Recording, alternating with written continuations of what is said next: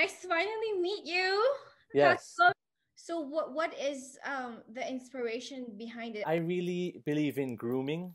You feel very different from the way you look. If I wear like a suit and tie, I feel very much different from when I'm wearing, say, like a hoodie. How did it evolve though? Your vision and inspiration. It must have evolved over time. I Yes, think is that why you pivoted to Sikat Woman? Because I mean that's the brand that I bought from the exactly. leggings, right? The Yes. Sikat. Can you talk about the Sikat Woman? Growing up, I've always been a huge fan of Catwoman, and because it's a play on words, sikat being sikat, popular, famous in Tagalog. And I also draw my inspirations from my mom because she's always very elegant. She grooms herself. I think that's where I get like the grooming aspect because I see her even when I was growing up. She had like a table filled with full of perfume bottles, which I used to play with, and then she was always going out to parties, and she's always like well dressed. I think that's where I got the inspiration from. And then even until now, like she's always like very, very well groomed. You talk about that in your post, and Yes, it's like I see that in your mom. Like it's completely it is, and it's, you know what I mean, something to look up to, which actually I do exactly. that too. She's like, really? Yes. Yeah, Yeah, so I love that because I think it's encouraging. I definitely want to encourage people and make people feel like the best versions of themselves. If somebody's like being bullied at home, then they take it out on other kids. But if you're like empowered, you want others to feel empowered as well. So I think with when starting with positivity, you spread positivity.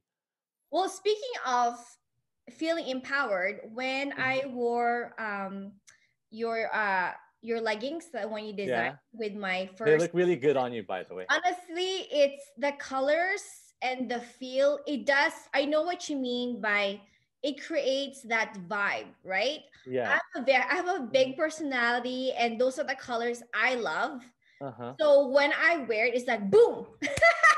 So I Yeah. love it because it really reflects me and it's comfortable. And so there's so many pieces to choose from. But what I really like is one, I love supporting fellow entrepreneurs because I know what it's like to start a business, Uh right? huh. Yes. And online, it gets shipped to you. And secondly, like it really reflects my Uh huh. personality and it's Yes. comfortable. Yes. So, how has this platform that you have, your business, kind of helped you, and how did you manage it during this time when people are more closed in? I think it's helped a lot because it's very therapeutic on my part because I'm an artist. So like when I'm designing, like I'm in the zone. I forget everything. I'm very inspired. And then when I'm drawing and then I see the outcome, I even get more excited. It's like, oh, I really like this and I can't wait for people to see this. And I can't wait for people to wear this once it's made.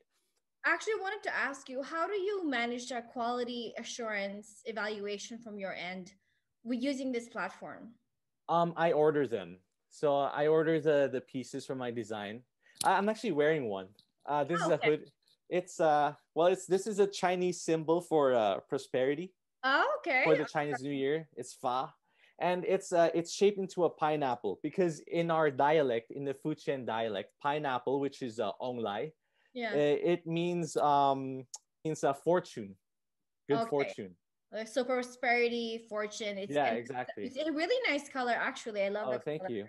So, do It also comes in red. Hmm? you speak Tagalog too, or no? Yeah, I speak Tagalog like You speak fluently. Tagalog, and what other dialect is that? It's called Fujian.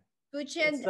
It's southern China. That's where Oh, my grandfathers are from. as an entrepreneur, do you have top three things you would impart and want to share, like an advice or something? I think what I've learned personally, and also I had this mindset right in the beginning is I don't want to run before I knew how to walk.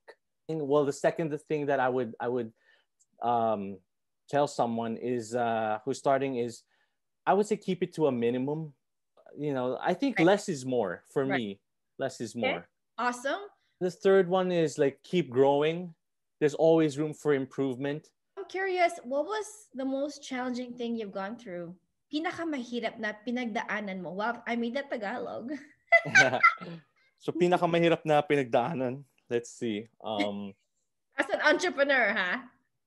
As an entrepreneur, I think. lahat ng ginawa ko kasi is sariling gawa eh. It's not like I took somebody's work or I franchised something and Mm. just sold it. I actually created all of these from scratch. So, it's something that's never been seen in the market. And since syempre gawa mo, medyo mas, mas sensitive. It's Yeah. almost like, yeah, it's if somebody rejects the item, it's almost like it's rejecting You, me. yeah, you're Yeah, making it a bit personal because it's so close to you, so your baby. Yeah. exactly. And you only want to get something if you know it's selling out fast. So that makes Exactly.